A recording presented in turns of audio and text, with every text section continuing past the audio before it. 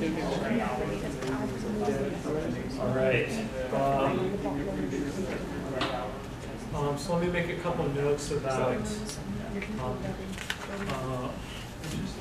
the schedule on the website, just because I have my computer hooked up. Let's see where we finished the, I guess, the sequential part of the class. We'll start talking about the parallel part.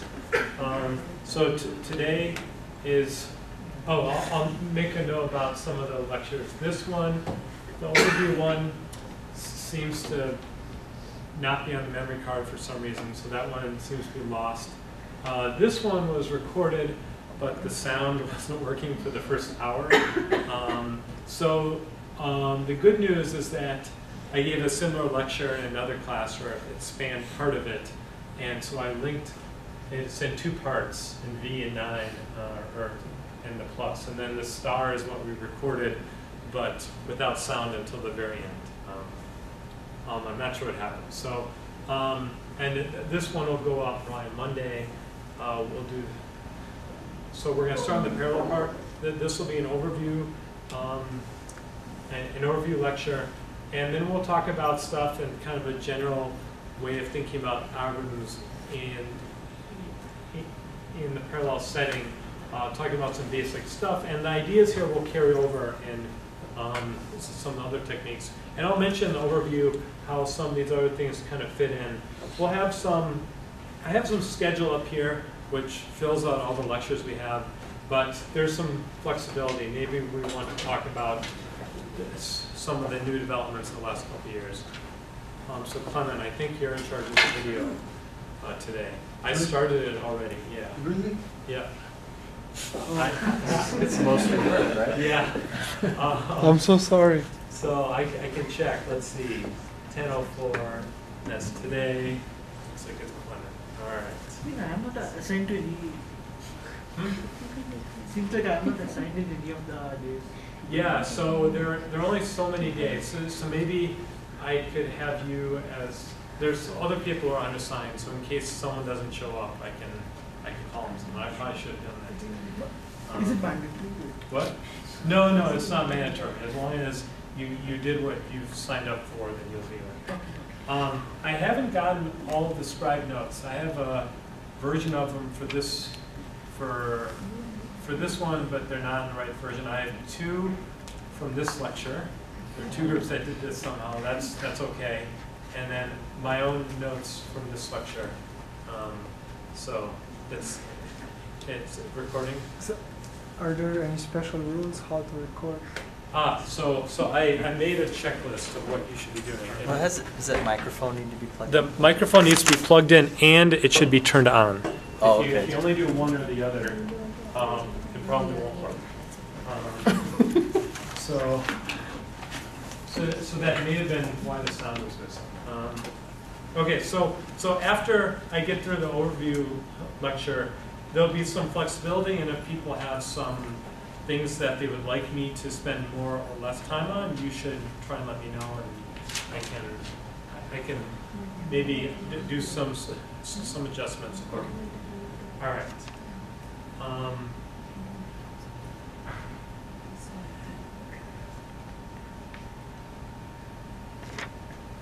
Okay, so all right, so I'll start with kind of a history of how people have thought of parallel algorithms. So it's yeah, on the side there's a microphone. So I think it's the first work is often attributed to Petrie, and so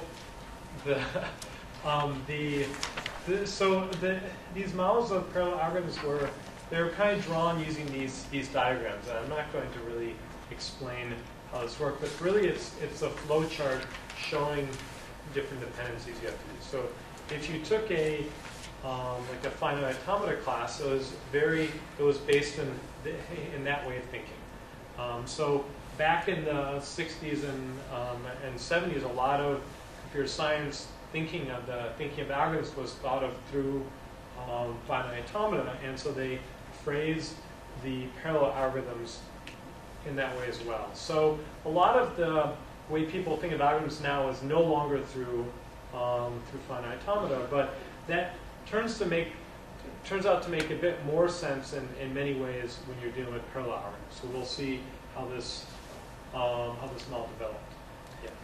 Why would you think of algorithms through finite automata?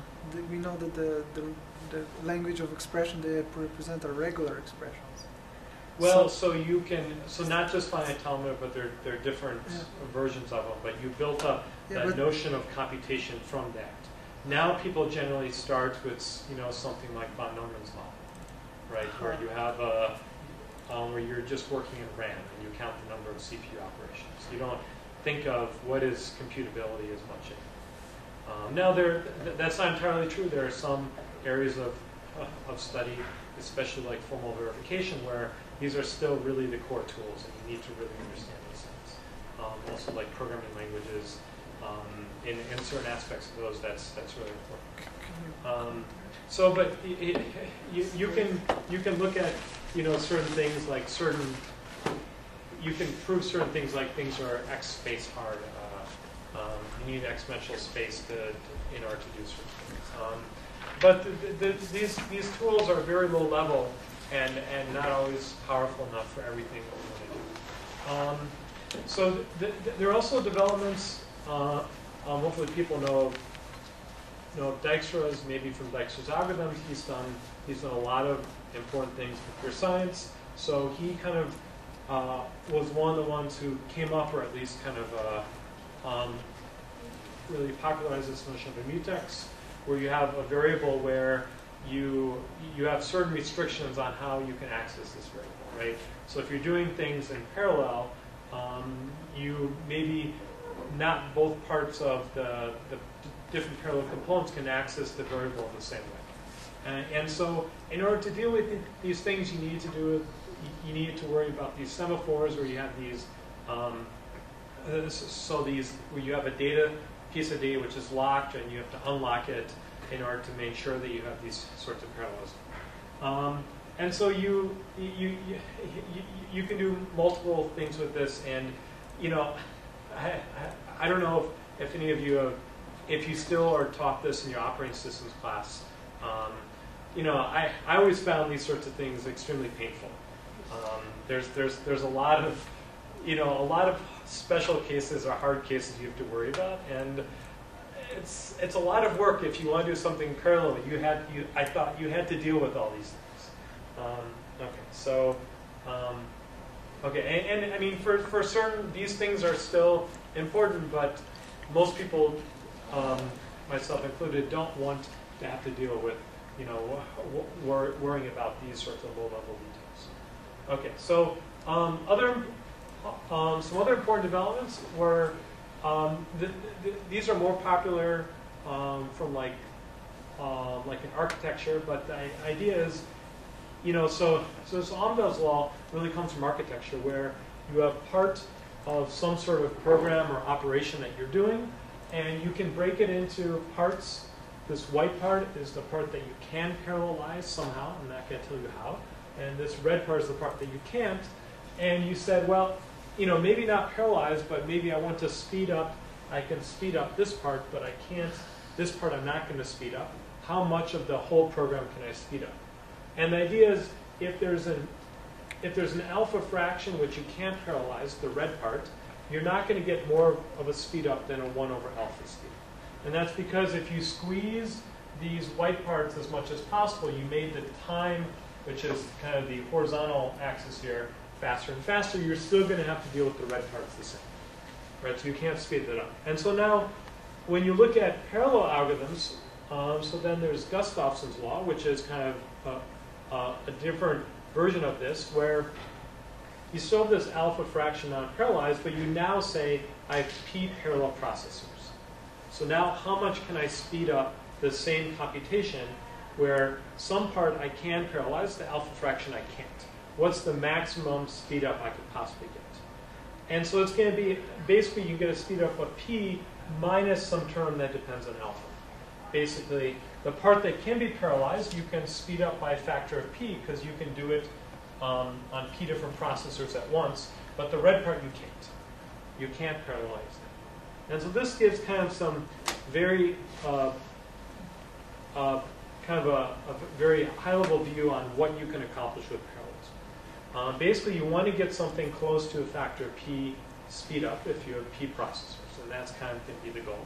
But there's going to be part that you can't speed up, and there's also going to be more.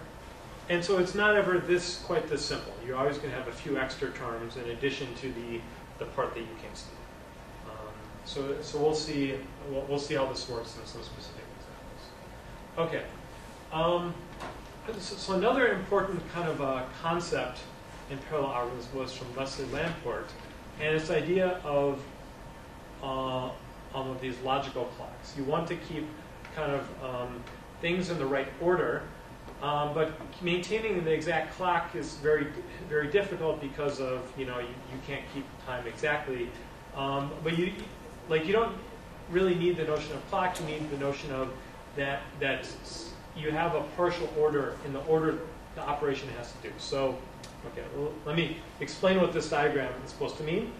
Your algorithm needs to do many things in order to get to this goal, and it has this start, right? You have to compute some part of the algorithm, and you have to compute this other part, and then you take the outputs and you do other things with them, and you eventually combine them together. You need to draw this this DAG of your algorithm. And if you draw this, you can't accomplish this part until you've done this part here, right? And you can't do this until you've done this. So this kind of gives you a notion of ordering. And so you can parallelize this.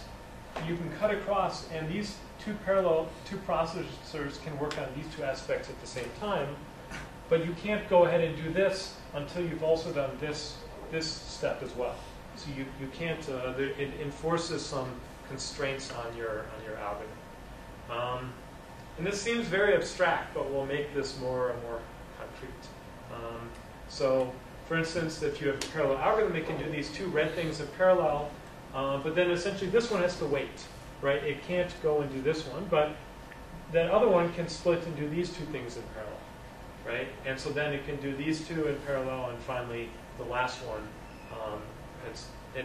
you can't parallelize that. But at all points, you always had two ways parallels, except for the start. So assuming each circle of work takes about the same amount of time to do, we would be unable to employ more than two processors on this program. Yeah, that's right. That's correct. And in some cases, only one. Right. So in some parts, you can't parallelize at all, the first and the last. Yeah. So these last things do not need to be the same amount of time. They're just logical units of things that you have to do one before the other. Right. So think of this as calling some function which goes and does something it needs to return. Right.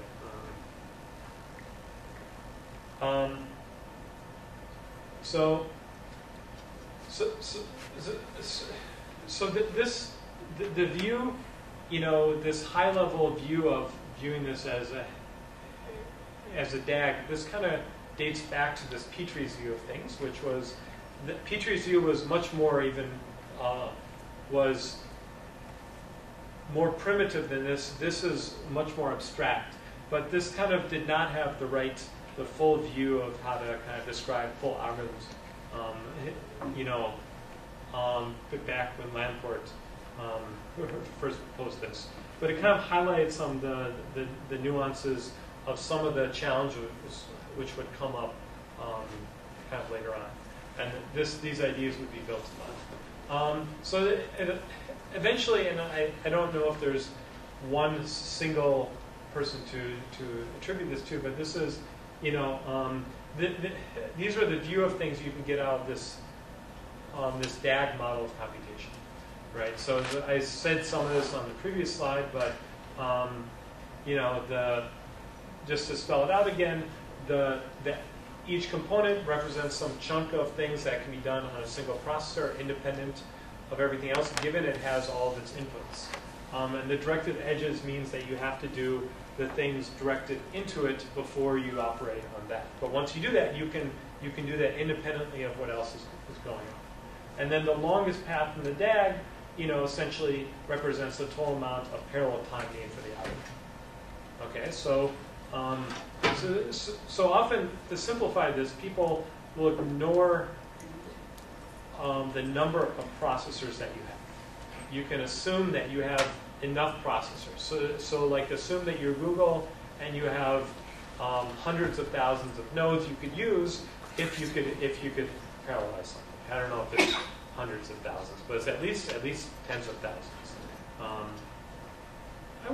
It could easily be it's probably is 100,000.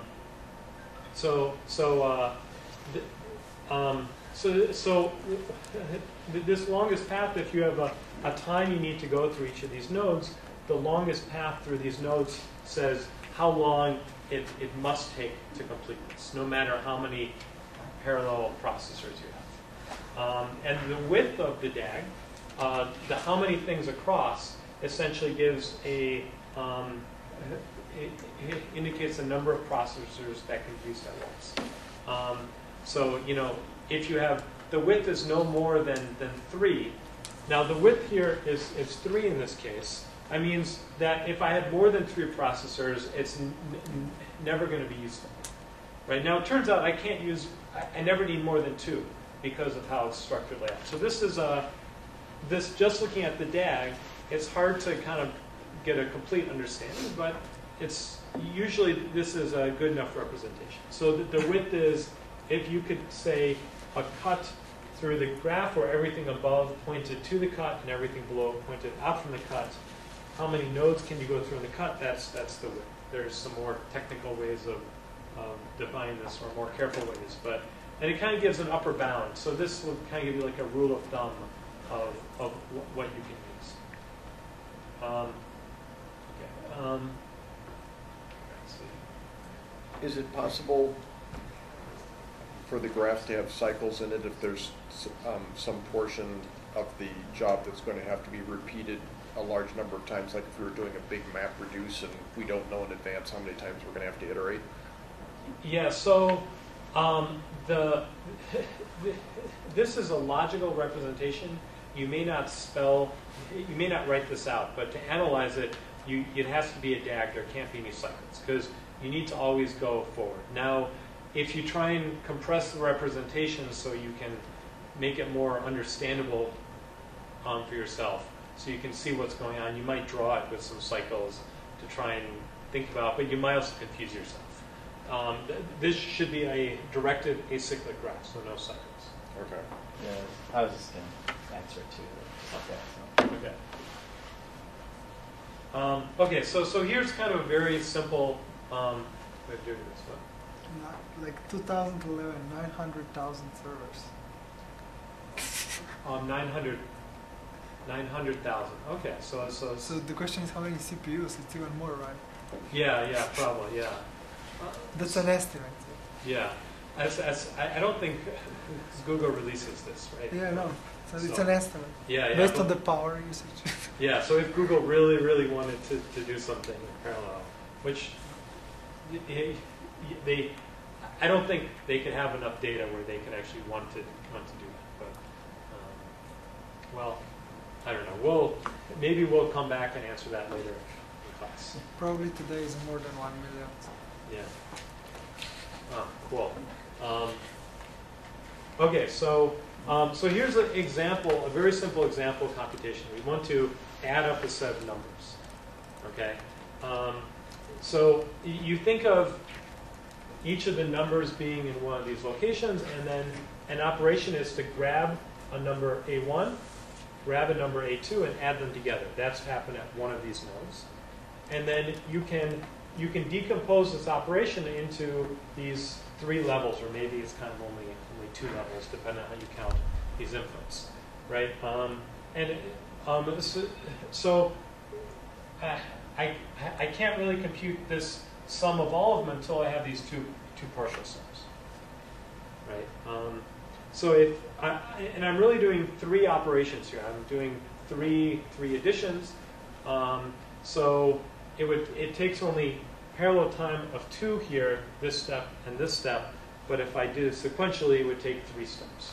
And as you're adding n numbers together, it's going to take log n parallel steps, and you're going to be able to get parallel utilization in one step of n over 2. Right, so you're going to have, a large parallel utilization, but you're still going to need log n parallel steps. And we'll see. We'll go through some similar examples in more details, I think, probably in the next Wednesday's lecture, but it's slightly more complicated than this. Just see how to think about this. Okay, so this is kind of a view of the DAG representation. You want to take whatever your program is, and you need to figure out how to break it into a DAG for 2 reasons. One, to kind of get your estimate of how many processors you can use, and also how long it will take. And also, when you program it, you need to somehow tell tell your many parallel processors how to split things up. You need to somehow come up with some sort of representation. Do you have static analyzers which will go through the code and which will decide this kind of graph? Yeah, so like in simple cases, there are a lot of compilers and things that can actually do some of this for you. So for very well-known things like the sum of a bunch of numbers, this is known how to do, and compilers for parallel things will take care of this for you. For other things, the compiler might not be able to figure it out, and you want to know how to do it. So you may want to at least give the compiler some hints. So in order to give it some hints, you need to understand what is the right way to split this computation into pieces. Okay, so this was all good, but it was, for more complicated things, this became harder to work with. So then the next kind of big change in how people thought of this was in a model that was often called PRAM, or the shared memory model, where the idea is that there's one memory and there are P CPUs, and each CPU can access and do whatever to the memory. Right? They thought this was a nice way of abstracting this out, and so then each of these operations, like plus, minus, times, bit shift and stuff, take a constant amount of time. But this is not very realizable. Just this purely abstract view in hardware. And what if you're trying to, one processor is trying to read from something while another one is trying to write to it, right? What happens if the write happens right before or right after the read? It might change the output. So you have to put these different sorts of restrictions on you. There's the CREW. Two processors can read at the same time, but only one is allowed to write. There's some sort of, like a mutex or something on that piece of information, so only one processor is allowed to write to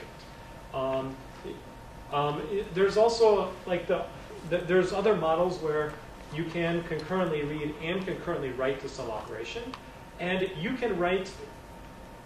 So this one is harder to implement in hardware. Right, so there are some hardware that does allow you to write code that will allow different processors to concurrently read and write from the same object. But when you may have issues where if you design your algorithm wrong, it's going to not have consistent answers. So you need to be careful how you are designing your algorithm, right? If you're concurrently writing to something, it may be something where you're only incrementing that value. If you only increment it, it doesn't matter the order so much. At the end of the day, you're going to go read it, but not till all the increments are done. And you need to have some sort of check to make sure all the increments are done. You need to write that into your code. So as opposed to have the hardware checking it for you. This one, in theory, you can write stuff, write algorithms sometimes that look to be faster, but they're much harder to actually implement in a way that you're guaranteed to get the right result. And it's harder to do in hardware. So the hardware that allows you to do this is often slower than the hardware that would allow, say, concurrent read but exclusive write, or even exclusive read and exclusive write. This would essentially be that the memory was split up into chunks, and each processor had a chunk of the memory. It's slightly different because there's another model I'll talk about, which is exactly that. But then you need to send stuff from one CPU to the other. Here, the memory is in place, and you just change who has control over the memory. And so it depends what is right. It depends on your actual what is the right level of architecture. So the more exclusions you have on what the processors can do, the faster the hardware can be implemented. But the harder it is to, the slower the algorithms will be, the number of steps that they'll need to take. But also, it's often if you ignore the part of changing the exclusions, the code there are less details you have to worry about in some sense in writing. Okay, so but it turns out that, these models are used some places, but this is not really often how your data is distributed. People thought, this was in 1978, right? So there wasn't a whole lot of parallel architecture back then. There were some specialized machines, but it's not like today where most laptops have probably 4 CPUs in them, right? Or maybe more than that, at least 2. That was not the common case. This was for much more specialized machines. And people thought about how can you implement these different versions of this. This turned out not to be there's some people who will argue with me about this probably, but this is not the model people think about parallel programs anymore. But isn't it effectively the model that most laptops use? Because any of the 4 cores is ultimately accessing the same RAM. I think that the first and the third are completely okay for nowadays architectures. So the first and the third. So the thing is, most laptops will have like 4 cores, and so you get a speed up of 4. Yeah, it's good, but it's not. It's not a huge improvement. You want to really think about when you have like 100 processors. And when you have 100 processors, your architecture does not look like this. There's not a shared memory. Yeah. The different processors, there'll be groups of processors which each have their own memory. There may be a machine, there may be a bunch of machines, there are 900,000 machines at Google. Each machine may have, Don't quote me. Don't quote. I just there read. are roughly 1 million machines at Google, give or take a factor 10. And each machine may have 4 cores, right? But the machines each have their own RAM, their own disk probably, their own sort of memory. So they don't really have the shared memory among all of those machines. So you're not going to get the sorts of parallelism you get where you don't have to send the data from one machine to the other are not going to be realized. So this is not, this model does occur in some architectures, but this is not the most popular model studied nowadays for really massive data. Yeah. CRCW is the more complicated algorithm, but EREW takes longer time to get run. Yeah, if you look at the algorithm, the analysis of the algorithms, right? Now, what happens actually in practice is a different thing, right? There are more trade-offs than just counting the number of CPU cycles. You're counting the number of operations you do. In theory, the algorithms here should be as faster because they have less restrictions on the algorithms. But, this is a theoretical point of view, which is, you shouldn't always trust what you read and do, right? So this is me saying this. My background is actually in theory and algorithms, and I don't trust a lot of theory if it's written under the wrong model of computation. And so this is not, this is very hard to realize in hardware. So you could see things that get a better algorithmic runtime using this model, but in practice they're not going to run as fast. Right? And there's a reason why. It has to do with the architecture. Right?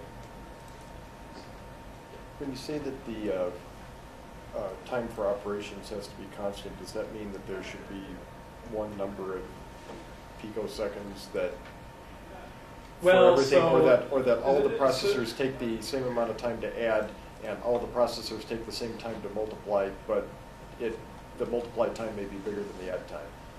Yeah, so, okay, so this is again simplifying the model of computation. It's assuming all the processors are the same, which is not necessarily true, although in most PRAM actual systems that is true. But it's assuming that adding and multiplying take the same amount of time. That's not necessarily true, although, so the way the architecture works is you're going to try and pipeline all these instructions through, and the time through the pipeline is the slowest instruction. Although, you know, certain things may take several steps in the pipeline in order to even them out. So it may take 3 times as long. You know, it's usually not more than some constant like between 3 and 10 of factor difference. And so that's a constant if you're using this big O notation, then that gets absorbed in the big O. Other things are more important, like if you're using integers versus doubles, then doubles take maybe in order of 100 times as long. I'm not sure what the current difference is, but integer versus double operations is probably a larger thing to worry about than plus versus multiply. But again, you know, maybe those constants aren't so important in the scheme of things, but okay. All right. Okay, so I said that model is not as used as much anymore. Now, if you're working with really large-scale parallel algorithms, one way of doing it is through this message passing model, where you think each processor has some data associated with it, and you can do computation on your own data, and you can also send data to someone else, and then another processor can receive data, right? And so this can be just doing this completely across all processors is actually not match how the hardware works. There's often these different sorts of topologies that your processors are set up in. The most basic is this array ring topology, where you think you chain them together in kind of a sequence and maybe it loops around. And so there's these other mesh and hypercube topologies I'll show in a second. And so this processor can only talk to its 2 neighbors. It can only do send receive with its 2 neighbors. That makes implementing the send and receive operations a lot easier by restricting this. You have fewer things you have to check every so often if you have received a message from them. But if I want to do a computation on here that involves data that starts out on the nodes arbitrarily, and I have p different processors, then I'm going to need at least omega p rounds to do any sort of operation. If I have things p over 2 processors apart, just to send it is going to take p over 2 rounds of operations, where I have to do a send and wait for the receive to happen and repeat that. It just takes on the order of the number of processors that much time to get it from here to here. So you're going to have a lower bound on the amount of time to do any operation where the data is distributed. So the next level up is the mesh topology, where now each node is connected to 4 neighbors. They put them down in this kind of this grid, and you can also loop around in both sides, right? So you know, if you're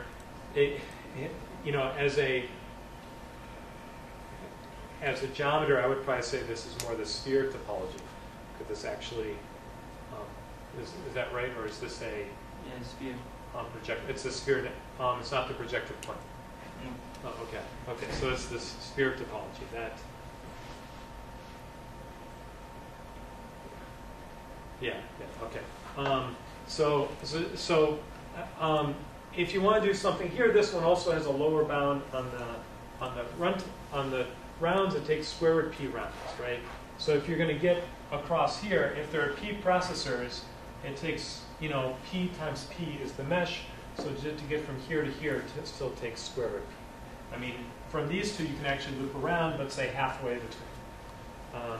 So it's actually square root p over 2. Usually is not too bad, but for really large scales, they use something like this hypercube topology, where you can think of labeling each of the nodes with you have some power of 2 nodes, and you label each of them in binary, right? So this one is 0, 0, 0, 0, and any other node that has the binary off by a single bit,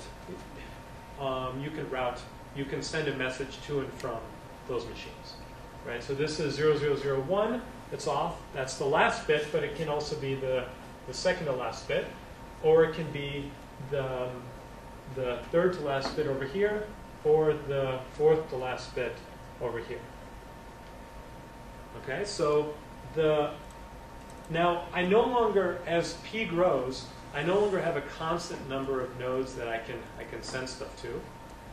This now grows with log P, right? Because if there are 2 to the P nodes, then I need log P bits to represent it, and I can send and receive to any of things off by 1 bit. So they're log P neighbors, but also routing only is going to take at least the log P number of processor steps, right? I can get, so from here to here, all the bits are different.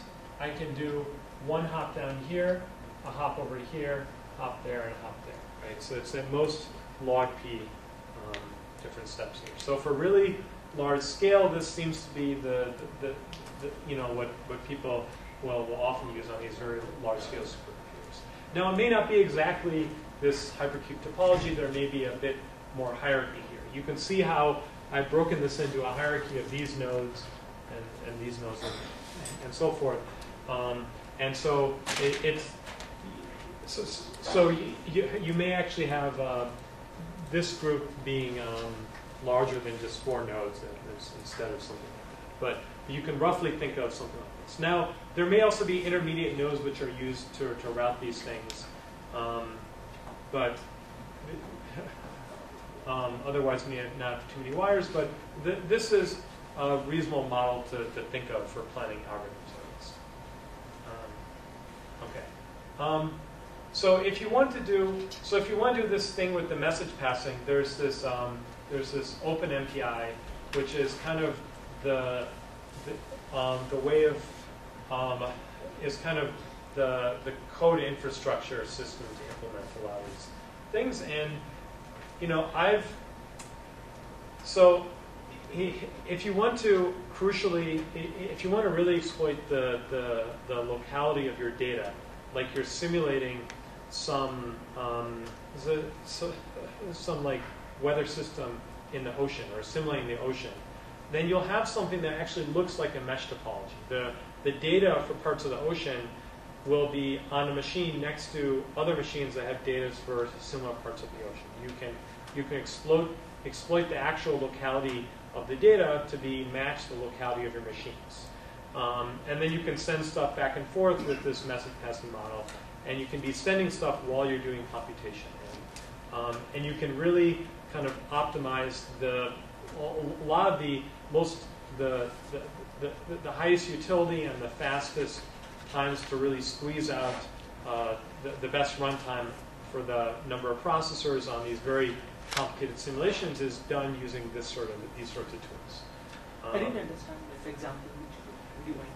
Yeah. Okay. So one kind of sort of example is you're trying to understand the flow of water in the ocean, right? And so you need to run a simulation on the ocean of how the currents are flowing, and you have some initial conditions on the currents, and then based on some kind of local conditions, the currents may change or move.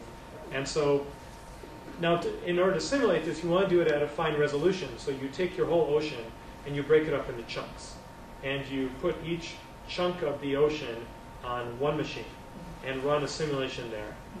But that chunk of the ocean, the simulation needs to interact with the chunk next to it, right? Yes. And so you need to send messages back and forth. Yeah. But with your mesh topology, you have the right nodes next to each other. Those are the ones you need to send message back and forth to are exactly the ones that you can send data back and forth to.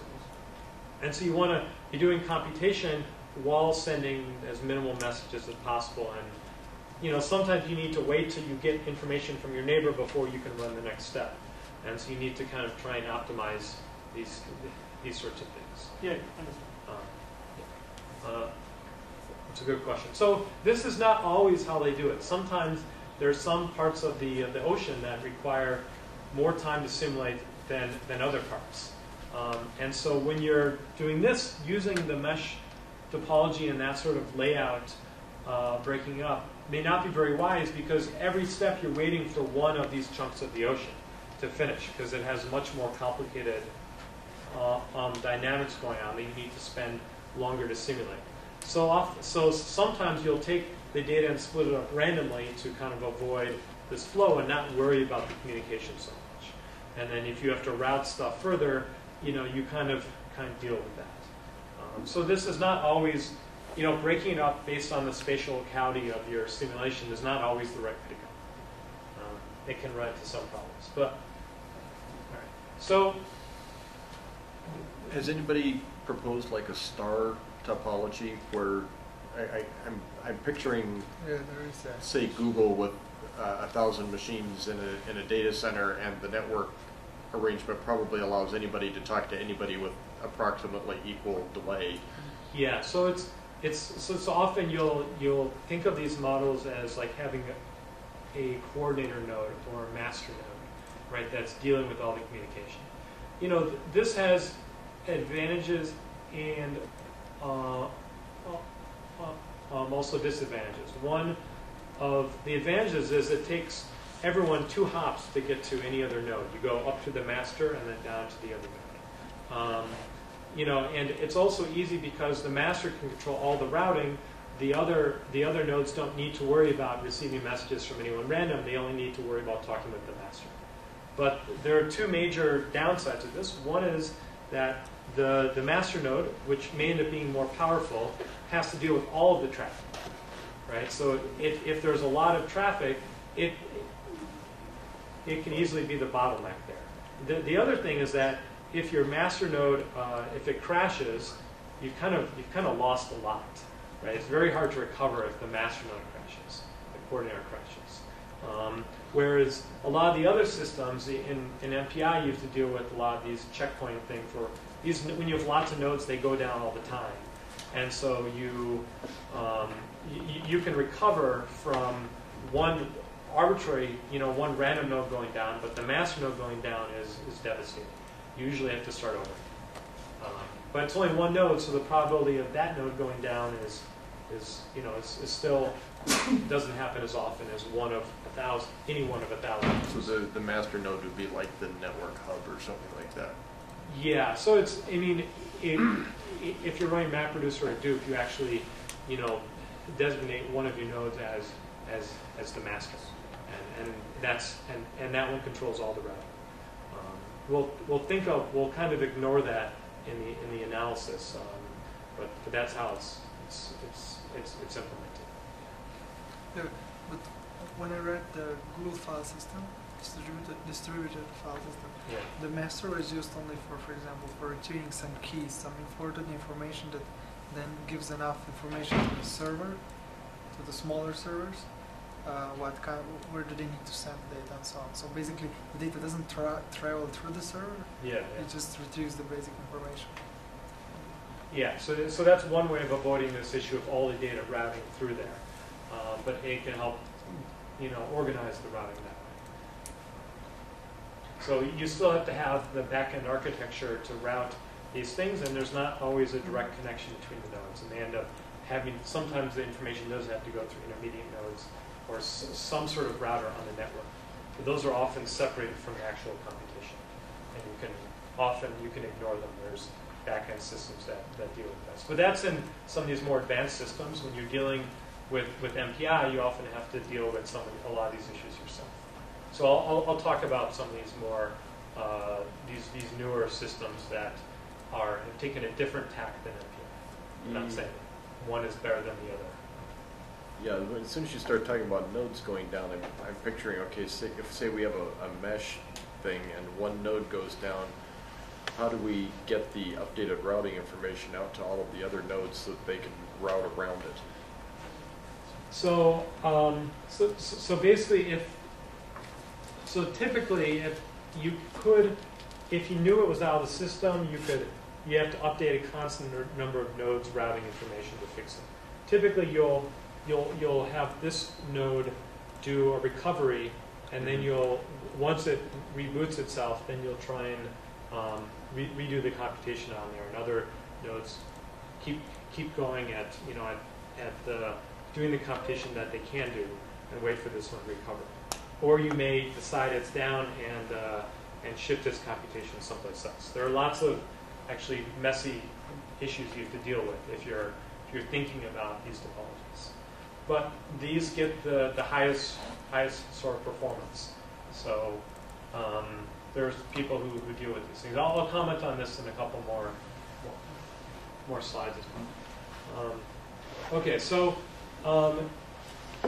so people were analyzing these things, and there was this there are people in the algorithms community who are analyzing and developing algorithms in PRAM, and then people in the architecture community were saying, we can't, this PRAM is maybe not the right model for really large scale things.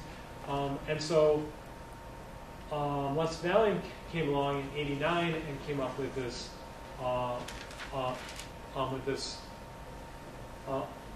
this BSP model. So he won the Turing Award for this, among other things as well. He also did innovations in machine learning and various other areas of computer science. But so this is a different way of thinking about these parallel algorithms, and it proceeds very strictly in these rounds where you do things that are so it's bulk synchronous parallel. It means you do these synchronous chunks of computation, and then you wait for it to do all the non-parallel stuff, and then you do all the parallel stuff. So it'll kind of look like that model from Guff's law I showed earlier. What happens? You think of each processor doing some computation on its own memory. Each CPU now has its own private memory. And it does the computation it can, and then it's some fixed amount of computation, and then it says, I need data from other processors, and you have a round where all CPUs communicate with all other CPUs. Maybe this is not directly, maybe it's through some intermediate routing nodes or through coordinator, but they talk with all CPUs, they transfer the amount of data that they need to transfer, and then you have to wait, and you don't start working again until all the data is transferred across all the processors. In the message passing model, as soon as you get the data you want, you can start running. So you can squeeze more efficiency out of this, but in the bulk synchronous parallel model, you have to wait till they're all done. So you have this barrier step where you wait till everyone's done synchronizing. Once this is done, then you do the computation again. So it very strictly enforced this notion of rounds. It turns out that this is much easier to implement in hardware, and more closely matches, at least in the late 80s, what the hardware was doing, that the parallel machines were doing then. You may have implemented some message passing thing, but they were actually doing passing stuff in rounds. They would pass stuff, and then they would do computation. And this just said, let's wait till everyone's done sending information and then do computation. And this made it a lot easier to design algorithms as well. You no longer had to worry about, was the data completely updated or not when I got it. You knew that each processor had finished what it was doing before it sent it. And the other one got all the information it needed before it started the next computation. So there's going to be some slowdown here, but it turns out, not really that much slowdown in practice. You're not going to get the full optimal runtime doing this, but it's not going to be too far off. And it's much easier to design algorithms for and for designing the hardware. Doesn't it suffer from... I'm seeing all of the message passing happens at once. So all of a sudden you get the message passing infrastructure being stressed out and maxed out, and then it sits idle for 1,000 cycles while processing happens, and then it gets stressed out again. Yeah, that's a good point. So,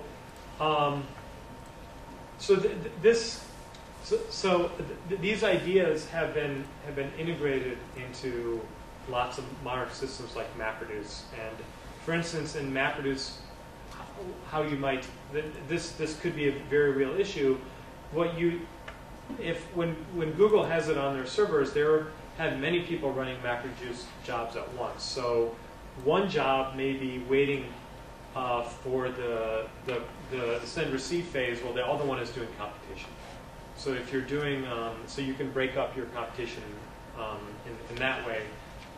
So you're kind of pipelining it through, and you can avoid these issues that way. But if you were doing things in a vacuum, that would definitely be very true.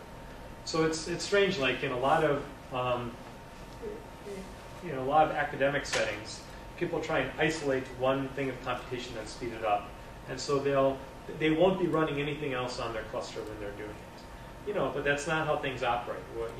When if you look at how Amazon, any of you who are using the Amazon web services, you can either pay for a single machine which you have complete control over, or you can pay for cycles on some machine which is shared among other people. And it's cheaper to get a shared machine because then multiple people can use it, and it's going to be a little bit slower, but not always, all that much slower, because it can kind of, the OS can kind of sort these things out. Now, they'll try and charge you by the amount of CPU time you use. And there's some issues with that, but most academic settings will say, I want to get as fast as possible, so I won't run anything else. And that's not really how things are done in practice at the most efficiency. So it's important to keep these kind of issues in mind when thinking about designing algorithms and thinking about these systems. Yeah. Here it means that all these processors are running, but when one of them needs some information from other CPU, everyone gets stopped until this information is triggered. Well, it could be that in one round, this CPU has very little to do. And if you have 10 CPUs and one of them has very little to do, but the other 9 have something to do, you wait till all 9 of those are done with their computation, and then you go and get more information. You want to try and structure. What you don't want to happen is where you have a single CPU that has to do 10 times as much computation as all the others. So you have a lot of processors idle while that last one is doing a lot of work. And we'll spend a full lecture in the MapReduce section talking about algorithms that try and deal with this issue, where they have full lectures. I'll at least spend part of one lecture where we talk about this. Is called in MapReduce is it's called the curse of the last reducer. There's one processor which has a lot of work to do, and all the other ones are waiting for it. And you want to design your algorithm so that does not happen. So that becomes an algorithms issue that you have to, why you need to think carefully about these things differently than sequential algorithms, and you need to take care of how things are modeled. You were talking about a cluster. A cluster model, like if you take any OpenMP or any pseudo cluster model, you can specify number of processors you can. Say, I'm running on only one CPU, and I can specify my configuration as processors on, say, 100 or 1000. How that will affect my RAM or any existing architecture?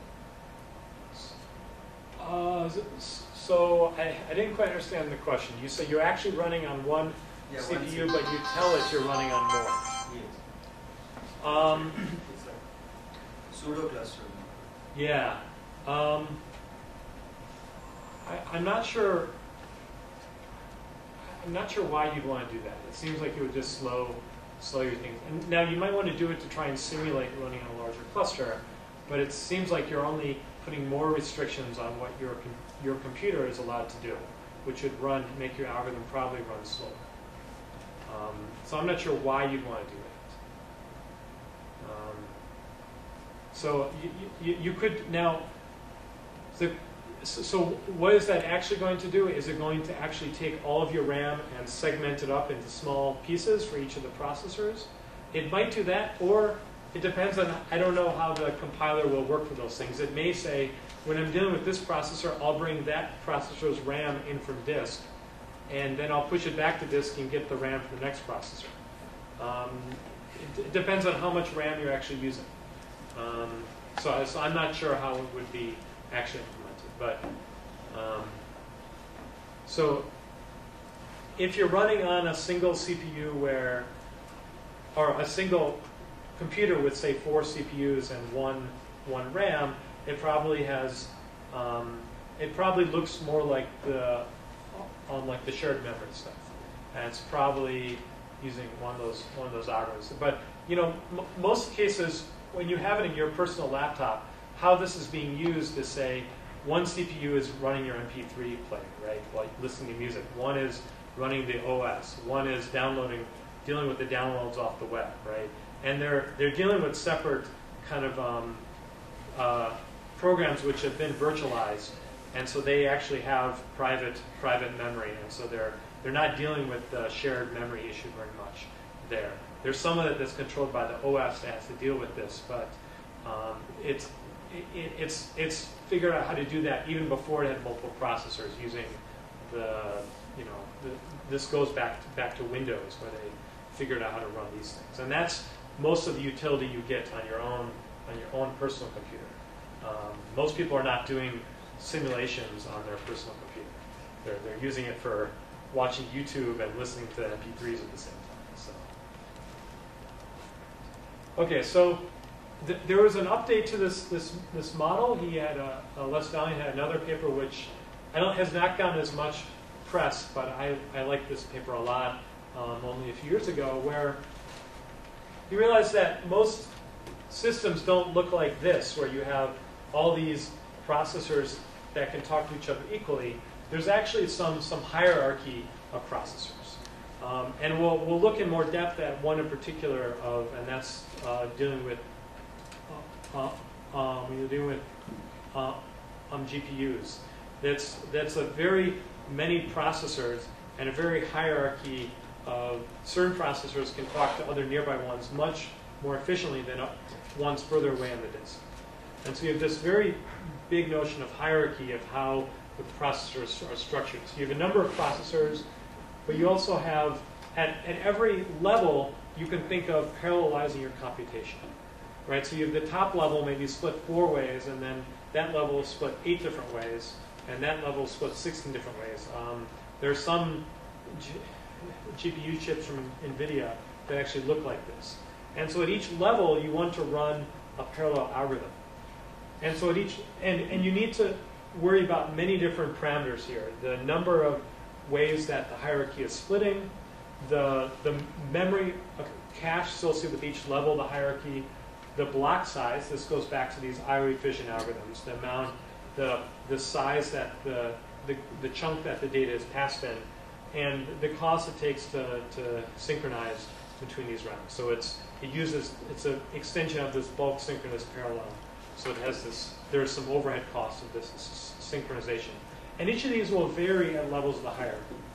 So the lower levels have much smaller parameters in the memory, block size, and the synchronization costs. But as a whole, they'll also be very less powerful as well. And so you want to design an algorithm that works in parallel at all levels of the hierarchy in this block synchronous parallel form. Does this all simultaneously. And to get full utilization of a GPU, for instance, you really need to worry about all these aspects to get it to be efficient at every level of the hierarchy. This is also true to a lesser extent in, say, if you're looking at a big cluster, say at Google, where each machine may have multiple cores. They may have some 16-core machines, and they may the cores may be grouped into 4 processors each, and each processor may have a different level of the cache. And then you would, and then they'd be some on the same rack in a network, and some in a different data center. There are different levels of a hierarchy. This assumes that everything is uniform at each level, which is not necessarily true at some clusters, say at Google, but in other places this would be true. And so you can actually design, so it analyzes things at all levels of the architecture together. It's like this cache oblivious, but instead of ignoring the block size, it actually uses the block size to optimize things. These are all parameters that's for a GPU, these things are actually specified by the hardware. So you can actually use these parameters to optimize your algorithm. And you need to write something once abstractly and then kind of have the algorithm kind of specified for each of the cores, for each of the levels. Yeah, so it's got a huge number of parameters. It's part of the reason this didn't get traction is that it looked really messy. But if you're really going to analyze the system, you do actually have all of these parameters you may want to pay attention to. And so, but the algorithms themselves turned out to be fairly simple, and they showed how to get essentially optimal optimal algorithms at all levels of the hierarchy for basic things like matrix multiplication, fast Fourier transfer, and so on. So he uses here the depth parameter, right? But for example, for Google, you could use the tree, right? Everything that's within some parent, let's say a rack, Yeah. everything here it has the same communication cost. And then you go from rack to some computer, all the cores have the same. Yeah. So right, basically, right. it's just a little bit different. Yeah. So you could adapt this Yeah. to Google or other systems. There are Instead of- specialized instead of machines leaving- which are built, other ways like this as well. Like David Shaw had these specialized machines built for protein folding. I don't know exactly what the architecture is, but it's this very specific architecture, and they probably know and exploit whatever parameters it has. Okay, so these are kind of the high-level views of these things, and I want to stop and pause. And this is actually some notion I got from Mary Hall, and there are kind of two basic types of programmers in the world, and you want to kind of think to cater to both types. There's the one who wants to optimize, the heck out of everything, to tune all of the parameters to get it working as fast as possible. So this is great. There's definitely need for these people, and these people will get the best performance on things. There are also people who want to get stuff working. They just want to get working. They want to get up and running. And they don't want to work too hard to do it, right? So if you look at a lot of, these startups in the Bay Area, they'll use like. When time is a constraint. What? When time is a Yeah, so time is a constraint. They want to get something working quickly. They'll use like Ruby on Rails and throw everything on Hadoop on Amazon EC2, get something up and running, and not really worry about optimizing it, but they want to, if they have lots of data, they need to parallelize it somehow. And you don't want to deal with all the level of the mutex and how to, all of the different parameters in the hierarchy. You don't want to deal with all those things. And so, in the past, parallel algorithms has been dominated by these people, but what's really happened in the last 15 years is that it's become more available to this second type of person. And there are a lot more of these second type of people. Most people at Google are using these tools they have been built without really knowing how it works, but they can run on huge data sets and fairly efficiently. Because they have built tools for this second type of person. Even you think at Google, this is where all these type of people go. No, most people at Google are actually like this. There are plenty of people like this at Google, and that's what makes the things actually work quickly. But part of it is building the infrastructure, part of it is using the infrastructure. That's how you split up these things. And so, okay, so maybe so given that, MapReduce was this system built at Google, what was it, maybe 10, 15 years ago, I forget, that is meant to make it easy for the second type of person. So people can easily do these large-scale, easy analysis. And so I'll talk much more about this when we get to this part of the class. So I'll give a whole other lecture on MapReduce and probably also some variants of MapReduce. But the basic idea is you can think of your data as being stored. You just have this large data set, but it's stored in these individual records, these key value pairs. And then you basically just give this map function, which takes which is going to take each of the elements and each of the key value pairs and do something on it, right? And you're not going to care which processor is doing or independent of how the other one. So you can think of this large data set, and you just stick processors essentially arbitrarily on them to start with. Now, what the mapper does is it takes it and it creates a new key value pair, and the key in particular is used by some sorting step, which sends it to a machine kind of, or a shuffle step that sorts it based on the key. So all the things with the same key, or sometimes with the similar key, are ensured to wind up on the same machine. So this is where you get your kind of sense of locality, where you can, do something. You have this data organized arbitrarily, and now you can get the stuff that's important to work together on to all in the same location. That's done by the map step, and then once it's all in the same location, you have a different piece of code you write, which takes in, again, these simple elements, these key value pairs, and does something called a reduce step on them. And then after it does this reduce step, it writes it back out to disk. Okay, so this part may actually work in a streaming sense. It may not write it intermediate to disk. It may need to buffer some things onto disk at times, but it starts on disk, it ends on disk. And so now this is a very restricted form of, and this is one round, right? So this is a very restrictive form of parallel programming, but it turns out you can do a lot of things inside of this model. This is a simplified view. There's a lot more to do with the back end here. And you have to use these key value pairs, but a lot of these modern, really large data sets are stored this way, and they're stored kind of with some repetition using like the Google file system or Hadoop file system on disk as key value pairs. And so this is a very easy to use parallel architecture on top of it. Often the two pieces of code you need to write, the map step and the reduce step, are really usually very simple. They're usually just a few lines of code. And they really have to be that you have a very restricted form that your data is in, so it's hard to do complicated things often. So it's very easy to do, and you can do operations very quickly. The real... I have one question. Yeah. How can you do the sorting fast? So each computer has for this key I have this value. For this. So it's not actually doing sorting.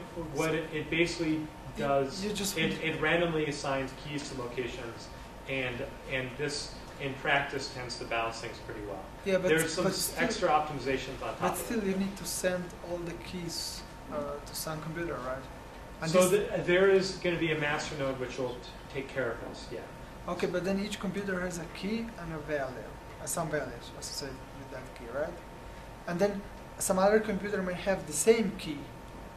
After, in the reduce step, all the things with the same key are in the same... Yeah, before reduce. Yes, before reduce. Before reduce. Yes. But yeah, so I'm just asking now, okay, this one computer has key values, and then the other computer has the same key, but let's say some other values, Correct. okay? Yep. Okay, so now some random values are assigned to this key. Okay, they actually need to go to this machine, right? And then they both send the data to So it's not necessarily the same key as before. So you're going to get a new. Yeah, it could be a different new key after the map step, and that tells you how to group things essentially. So some values, some elements in the key value pair will actually be duplicated, sent multiple locations. You don't want to do too much duplication, but you can do some limited amount of duplication. So there's some analysis which talks about how much speed up can you get by a certain amount of duplication, and how much that is needed. Anyways, we'll talk much more about this in a few weeks. So there are two things that accomplish here. One, it really simplified what was need to be done for parallel algorithms, and also there's a very the back end takes care of a lot of the business. It takes care of this sort step, all of those details, how to route it to balance things to some extent. It can't do everything. There are some things you need to worry about, but a lot it takes care of. Also, when you're dealing with a lot of these, somewhat cheap machines crash all the time. You don't want to restart your computation. When a machine goes down, the data is stored in duplication, and it can recover very easily, and the programmer doesn't need to worry about that. In MPI, you may need to worry about it. You may need to do checkpointing and stuff yourself. In MapReduce, you don't need to worry about it. The machines go down all the time. It may be a day or two before they actually go and reboot them. They have that many machines. They're that much of a resource. So, it's very simple to use, and it's very robust to cheat machines, and it can be very parallelized. And so it does have limitations. I'll mention some of the extensions in another slide. Another version of parallelism is these GPUs. The basic idea is these were developed for graphics, where graphics, if you don't know, is basically a soup of triangles in many cases, and you want to have a viewpoint and which triangles you see, and each pixel is drawn as a single color. And you can think of the GPU as a special purpose thing, so each pixel has its own processor, essentially. And that own processor has some very simple sort of operations it can do. It can do a depth buffer, which is have a bunch of things, you want to find the closest one. You also have a color buffer. When they have some transparency factor, you're adding these things up with some transparency. So you can essentially add and you can take the min. These were initially the only real operations that people had to work with, and they started saying, this is a very specialized, very powerful thing. What can we write with this? Then NVIDIA said, cool, people are using this, let's make it easier. And they started giving much more sort of instructions that you can do in addition to these sorts of things. But really at the heart, you still want to do operations that look kind of like this. And you also need a very specified things at a very low level what you're going to do, a very fine-grained parallelism. And you need to worry about the hierarchy, because this is built, it's not just a bunch of these independent processors. There's a hierarchy built where each processor has a very limited amount of memory, like a few registers. And on top of that, there's a group of them that have a little bit more memory. And on top of that, there's a group that have even more memory. And you need to really think about the whole hierarchy in order to optimize this sort of code. So and some things you can do on GPUs that on any other system would either cost 1,000 times as much or take 100 times as long, or maybe both. That on a GPU you can do very cheaply and very efficiently. So there's still some things that you can do much better here than anywhere else. What was the notation they're meaning? I'm seeing X, W, Oh, alpha. don't worry about this for now. Okay. You can take the min of a bunch of things and you can add a bunch of things with weights. These are not as important as they used to be. If you're doing this 10 or 15 years ago, you needed to know much more about these. Now you can write some fairly basic code, anything you want, but you need to worry about the hierarchies. It's more important at this point. Okay, so these have been developing quickly, especially extensions of MapReduce. MapReduce,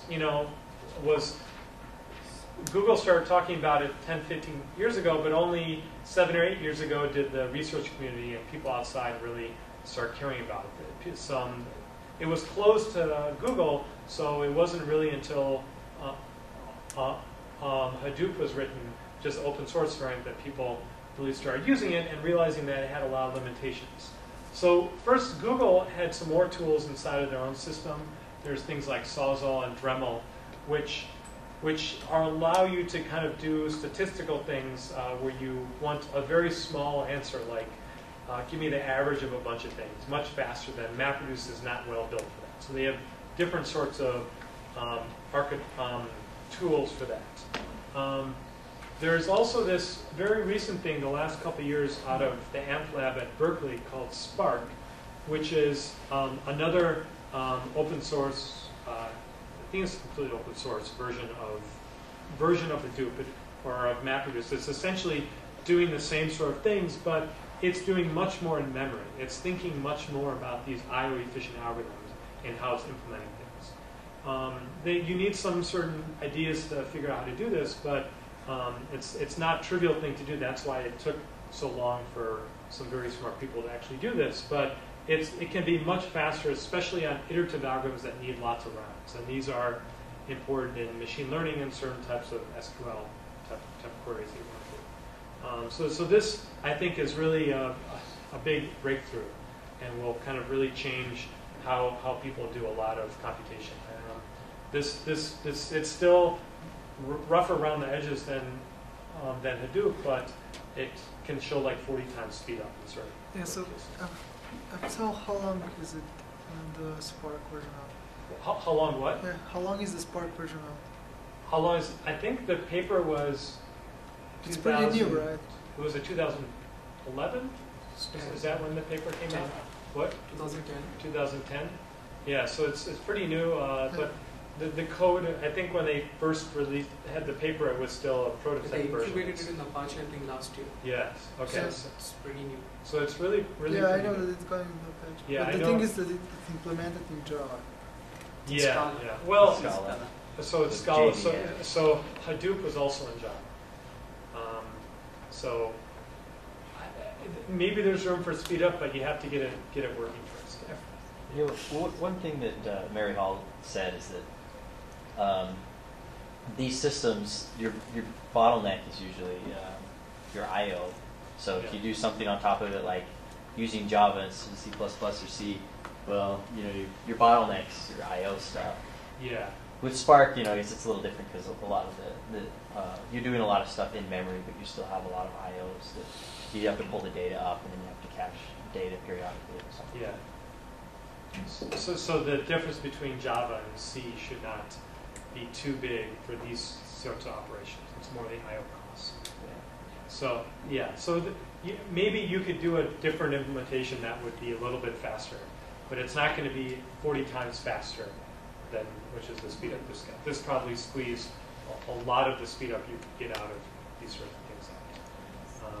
So and then the last thing we will hopefully be able to give a talk on is these more kind of more unorganized ways of parallelism, where you have lots of machines connected in some way. This involves a variety of different things. If you think of using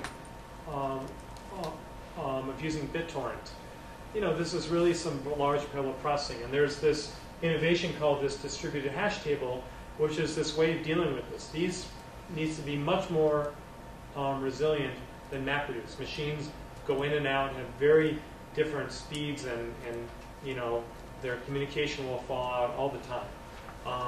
And so you have to be much more resilient to things going down, and new machines coming on all the time. So we'll talk about this. There's also these things like the SETI at home or the folding at home. And I don't know if this is still true, but 2 years ago when I looked all this up, the SETI at home was actually, by my calculations, was actually the largest computing cluster out there at the time. This may not be as true anymore, but these are massive arrays of machines. But they have very restricted models of how they actually operate. So how would you harness this sort of thing? And then finally, so Twitter and Facebook have their versions of MapReduce type systems, but they have their main computation has to be much more dynamic than what MapReduce is built for. You get tweets, you want to immediately show up on lots of people's feeds. How do you do this? What they do is they build a MapReduce-like system, but it's built kind of on top of a distributed hash table instead of kind of a fixed cluster of machines. And this allows them to do something in between MapReduce and streaming. And there's some cool aspects of these systems as well. So hopefully we'll talk a little bit about this. Okay, so this is the overview. So sorry, I ran over time again. So the schedule looks like I'll do some basic parallel stuff, and then we'll start MapReduce.